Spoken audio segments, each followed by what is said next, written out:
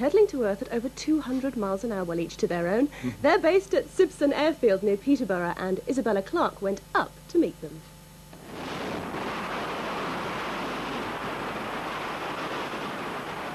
The ultimate high, jumping from a plane at 12,000 feet. You may think they're crazy, but for skydivers, this is what makes life worth living.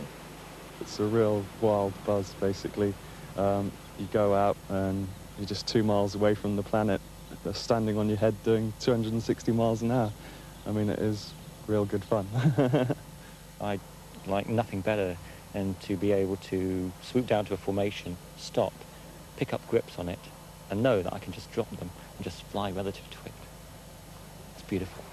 The smell of the jet fuel, and then just like getting in and it's noisy and you're there with all your friends, and just like the adrenaline rush, and then you jump out, and then it's just brilliant. It's just like falling, and it's, well, I don't know, is it like flying? I don't know, it's just brilliant. Peter Allum is one of the country's top skydivers. He's a full-time coach and in the national skydiving team. After 16 years in the sport, his view of it is very reassuring to the lily-livered. Jumping itself isn't that frightening once you take it up as a sport. It's just the beginning stages. What about dangerous? It is dangerous for sure. It's certainly no more dangerous than getting in your car and driving down the road. The statistics prove that for sure. When in Britain, our national team is based here at Sibson airfield near Peterborough.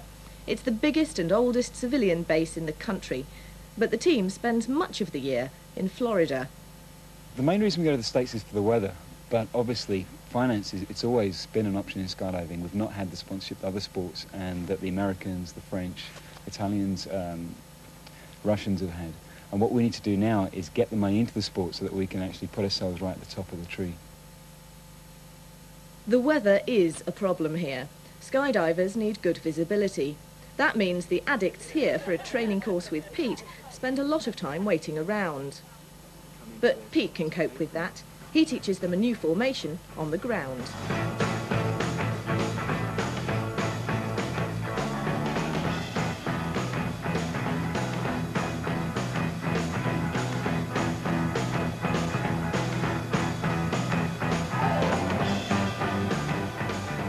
What we do is we leave, perform as many formations as we can in the 35 seconds allotted to us. Different formations, spinning pieces around, getting back together. This is formation skydiving. 4 people make up the formation, and the 5th is a cameraman who films it all as he too free falls, with the camera strapped to his helmet. It's just a normal camera, what you buy from any shop. All we have to do is just tape it all up because of all the wind. We don't look for the eyepiece. What we got is an actual sight, and we line the eyepiece up, the lens with the sight. But formation skydiving is by no means all the sport has to offer. There's freestyle, described as ballet in the air, and this is the most radical of the airborne arts. This is free flying. 2 skydivers, 1 cameraman, diving towards the earth, feet first or head first.